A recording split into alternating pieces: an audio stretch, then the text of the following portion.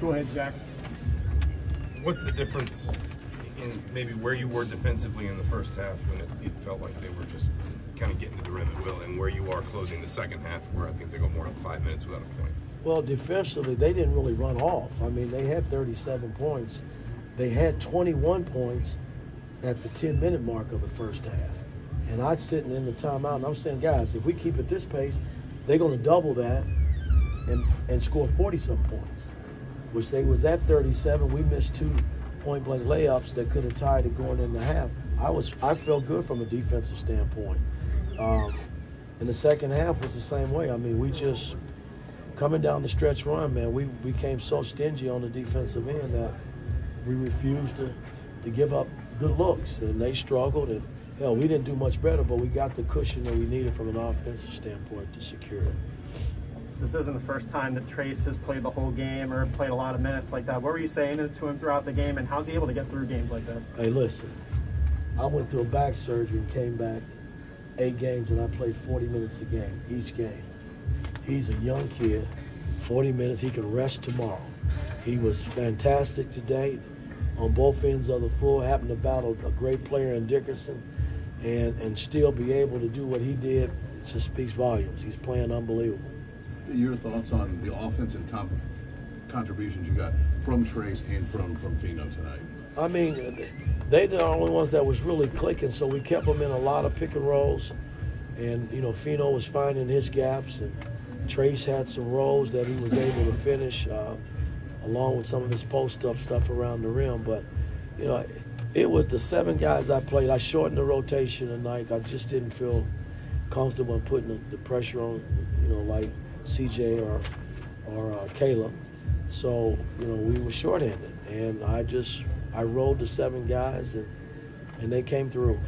Mike Jalen had little turnover struggles early, but really played well the second half, made a lot of good decisions, it seemed like.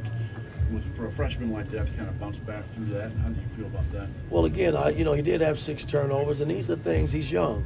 You know, I mean, from watching film, he'll learn not to take chances, you know, not to be lazy on entry passes to the post, and not be lackadaisical with the ball out front when he's handling it. So, I mean, all those things with maturity, you know, he'll get better. But, you know, he played a solid game. I mean, we need every bit of his 21 points. Mike, when did Race become unavailable? When did you decide that? Well, he told me on the way over on the bus, you know, at shoot-around, he tried to do some things, but he was worse coming back on the bus to come over for the game, and told me he just couldn't go. So, hey, what are you going to do? It's next man up. I get ready to go. Do you think that influenced your defense early in the first half? No, again, I don't think our you know, the first 10 minutes, yeah, we gave up a lot of points. But from that 10-minute mark on, you gave up 16 points, man. You know what I mean? So, to me, that's defending from the 9-10-minute mark of the first half all the way through the rest of the game. Our defense was solid. You add 24 on the 16, they scored 40 points. How much can it help a team when they, like you said, didn't really play well necessarily for some stretches, but you still win a Big Ten road game? Guys, look, it's hard on the road.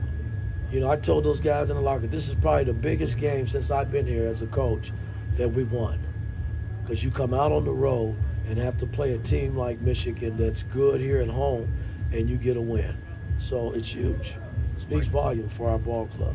Mike, you continue to close out games, which is something that didn't happen last year, and you got that done. Well, I'm still learning as a coach, man. Hey, listen, you know, we had a lot of games last year that I had us close, and we were had leads, and I couldn't get them over the hump, man. And, you know, they starting to feel a little bit good about their coach, and they playing for me, so that means a great deal. And so maybe we can continue to win games like this. We've asked a lot about Trey's evolution offensively, but it felt like he was seen as some really important defensive plays last 5-7 minutes. No, he was. He was, you know, I mean, we get blocked, and then he comes back, and he makes a big block. That was huge. That was probably the biggest play of the game, and got us an opportunity to come back and take the lead. So, I mean, it was a battle, man. They didn't want to bend, but, you know, we were the better team coming down the stretch. Some people are talking about Trace Jackson-Davis as National Player of the Year candidate. What do you think? Hey, listen, I'm glad he's on our team because he's done everything you could possibly do